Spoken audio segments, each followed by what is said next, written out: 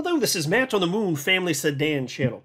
It's obviously true that some people did purchase XRP, at least in part, because of Ripple's efforts. I think that's obviously true. In fact, I'm acknowledging that one of the reasons, I was talking about this just a few days ago, one of the reasons that I purchased XRP was because of Ripple, because it had to do with the ecosystem itself.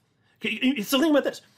If there were no developers building on top of the XRP ledger, would that make it reasonable to then want to purchase XRP necessarily? Or would it be better if there are multiple developers building on top of a blockchain? And furthermore, you go, well, isn't this just making the SEC's case? Well, if you want to say in part it is, go for it. But how about this? I didn't purchase my XRP from Ripple, and secondary market transactions are not part of some sort of scheme with Ripple. So I'd still reject that flatly. But I know the idea that we can't look at an ecosystem and see that there are developers and then, have that, is it some sort of original, like the fact that there are developers building on top of a blockchain, that should not be a reason that I want to purchase? What? What kind of upside down world is that? And so I kind of shared some of my thoughts on this a few days ago, but there's been more discussion since then, and I want to share some stuff from attorney John Deaton here, kind of fleshing out the concepts. But I don't think that it's a bad thing. Now, you can argue whether or not it's going to, the degree to which it's damaging to Ripple's legal case, fine. But it still isn't the case that I'm in some sort of common enterprise with Ripple. Hell no, I'm not. Better believe that.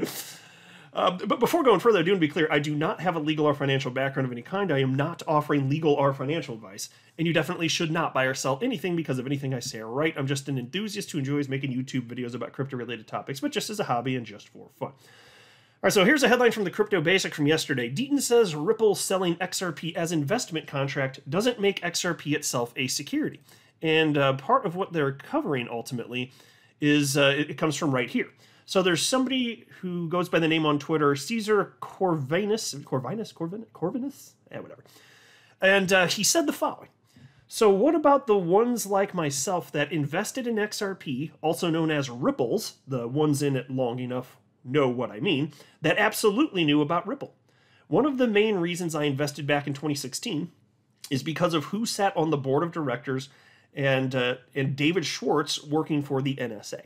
And perfectly fine. And by the way, what he's talking about is when XRP was created, yes, XRP was known as Ripples, and funny enough, Ripple, the company, was not known as Ripple. They were known as Newcoin and OpenCoin, and then ultimately renamed to Ripple, which is unfortunate because it just adds confusion, but it's just kind of funny, like, the company became known as Ripple, and then the coin, which was originally known as Ripple, just goes by XRP now, and that's fine. It helps eliminate confusion to keep pushing and spreading that message, which is true and is factual. So what he's referencing there is that back in the day when he jumped in, it was more commonly, at least sometimes, called just Ripple coins. And that is true. Now, John Deaton retweeted that, and he said, yes, I said there are people like you out there as well. And if Ripple had direct contact with you and sold you XRP, there is a valid argument that the Howey test was met, because in that scenario, number one, you gave money to Ripple for XRP. Two, you entered into a common enterprise with Ripple through vertical commonality. And three, you were sitting back, expecting profits on your XRP derived by the talents and efforts of its CTO, David Schwartz, management team, board of directors, and Ripple, the company. Now, if you didn't buy directly from Ripple and had no contract with Ripple acquiring XRP in the secondary market, it's a different situation. And I'll pause to note, that's the case for me.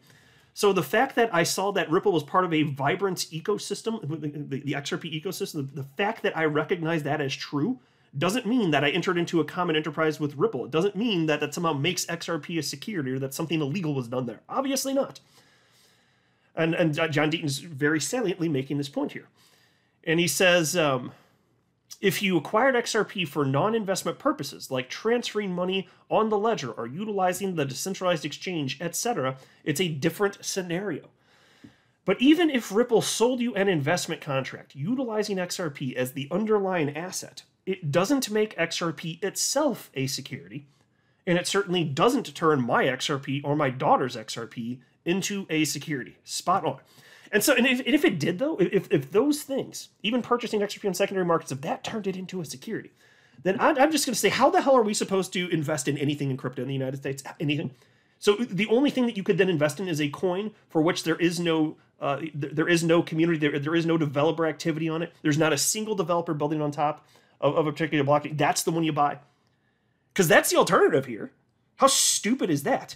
like we're supposed to be shamed because we purchased because, there are factors of a vibrant XRP ecosystem and those compelled us to buy perhaps. And we're supposed to feel shame or like that's supposed to be some sort of illegal occurrence. It's just silly nonsense. And then there was also this headline from you today. Ripple SEC lawsuit attracted millions of users to XRP. Crypto law founder. Not so fast. It's actually not what... they're talking about John Deaton, of course. That's not quite what he said. And so I want to kind of set the record straight on that a little bit. He's not saying that there are millions of new people in XRP purely because of the lawsuit. He was making a different point, which is on the topic that I'm discussing here. And so there's somebody that tweeted out in part, ironically, I first heard about Ripple due to the lawsuit. Somebody named League of Ledgers. Now, attorney Deaton retweeted that, and he wrote the following. I have zero doubt that many more XRP holders first became aware and learned about Ripple and Bragg Garlinghouse because of the SEC and the lawsuit than any before. There are more than 4 million XRP addresses. There are people in this world who own XRP today and still don't know about Ripple. I'll just pause a note here. So that's true. There are more people aware of Ripple today. I do agree with that. But the headline that you today had was wrong. That's what I have qualms with. It's not that millions of people are now aware because of this. So what Attorney Deaton says is correct. And so Attorney Deaton then says, I was talking to a lawyer who said, but John, some of these affidavits are from people who bought XRP in January or February of 2021, after the lawsuit. Do you really think this is believable? And so he's saying there are people that signed affidavits saying that they didn't know about Ripple, but this happened after the lawsuit. They don't know about Ripple. How is that possible? And so John says, my response was, look at the addresses. Japan, Mexico, Netherlands, Australia.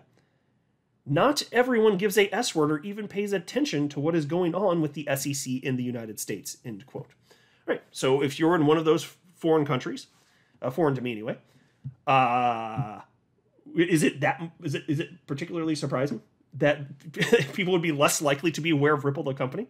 Because I'm telling you, a lot of people, they are just looking at what are the largest coins out there. Hey, maybe I'll just get myself a little portfolio going on here, a little bit of diversity in there.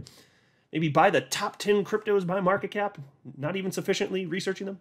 People do that though, okay? And if you do just want broad exposure, it's not like the wackest idea if you're just getting you're dipping your feet in the water, getting used to stuff while you're researching. It's not like the craziest idea out there.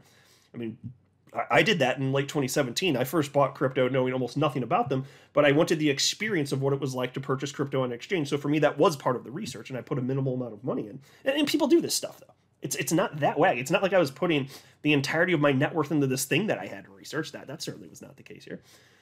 But yeah, the idea that just because I knew about Ripple from the very beginning in 2017, that doesn't mean that everybody else did. In fact, John Deaton has evidence that it's actually the opposite. Most people did not have any sort of knowledge that Ripple, the company, exists, or if they had heard of it, they didn't know what Ripple was. He has actual proof of that, as I've cited before.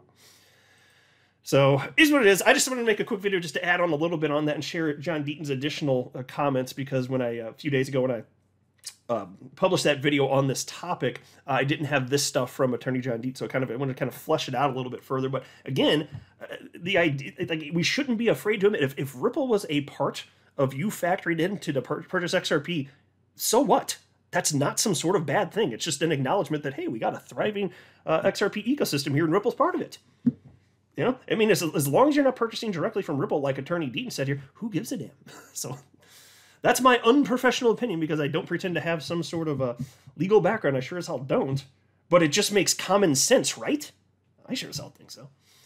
I'm not a financial advisor. You should not buy or sell anything because of anything I say or write. That would be a very, very, very bad idea. Until next time, to the Moon Family Sedan.